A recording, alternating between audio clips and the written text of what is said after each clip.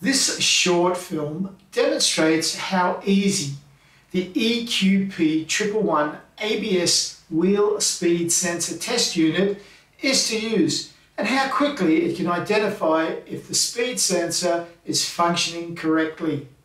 To operate this unit, we power it by its own source by pressing the power mode button. Let us have a brief look at some of its functions.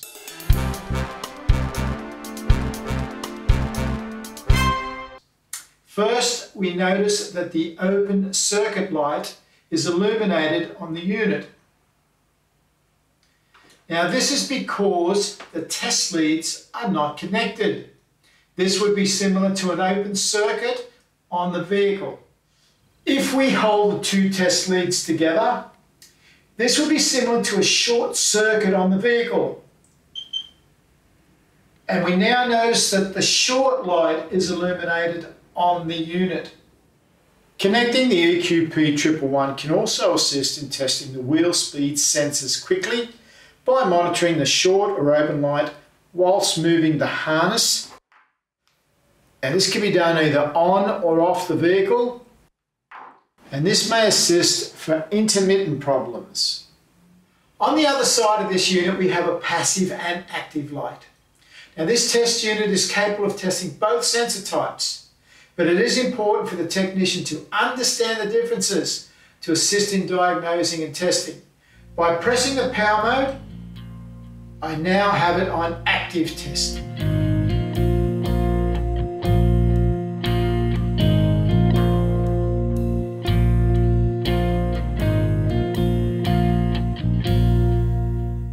If the wheel speed sensors have passed their tests on the vehicle, then the sensor simulation function may be used for further circuit tests on the vehicle. And this is outside of the wheel speed sensors.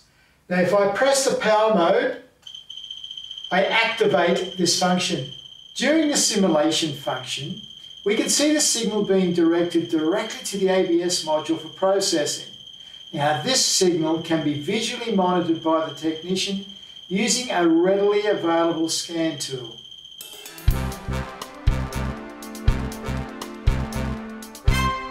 We're going to demonstrate an on-vehicle wheel sensor test on this vehicle using the EQP-111. Now this would be required if the ABS fault light came on and a sensor fault code was logged. We connect both test leads of the EQP-111 to the wheel sensor harness, or as in this case, directly to the sensor if there is no harness. At this point, the polarity is not important. Once the leads are connected to the sensor, we can attach the leads to the EQP-111. Ensure the earth is also connected. Now we can switch the unit on and check for short or open circuits. If all is clear, we can proceed to the next test. Because this vehicle is fitted with active sensors, we select the active mode by pressing the power mode button. So we are ready for the next test. We are now going to rotate the wheel and monitor the rotation indicators. We expect a smooth movement of the test lights and check the signal error light does not illuminate.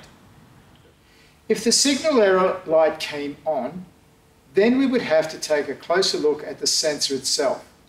Now the sensor simulation function would require connecting the EQP-111 to the sensor harness of the ABS module, not the sensor itself. And this test, including all other tests, can be carried out on all the speed sensor circuits. All of these tests have been carried out in the workshop using the EQP-111, and this is done without the need of a road test. No upgrades are required and all harnesses are supplied to make your job easier. Thank you for your time.